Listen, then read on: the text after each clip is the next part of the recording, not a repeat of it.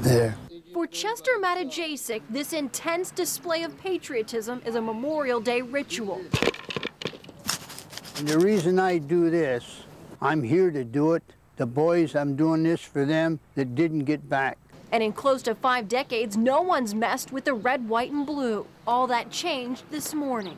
Why, I looked out, and my gosh, I actually started to have tears in my eyes before I even come outside. That I felt bad. The flags were gone. Close to 300 flags stolen. The oldest flag turned totally upside down. And here, they turned that flag toward the ground, down upside down, the post and that, and stuck it in the ground in the front of everything. And I don't like it. I think that's rotten myself. Neighbors were shocked. My husband's a Vietnam veteran also, and it's a heart-filling thing. And to have this happen, whoever did this has no respect for the country. They don't belong in this country. That outrage immediately turned into action. How much money did you collect? Can you show us? $125. Good enough.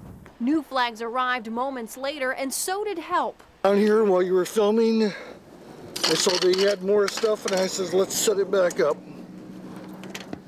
I'll let some kids or whatever, get the best of anyone.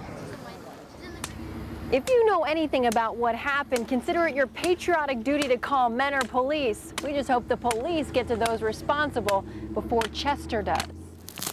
I'm setting them up regardless, and if they got the gall to come, I think they're going to have the gall to suffer the consequences. And I'm telling you right now, it'll be tougher on them the second time than it was the first time that they didn't get caught.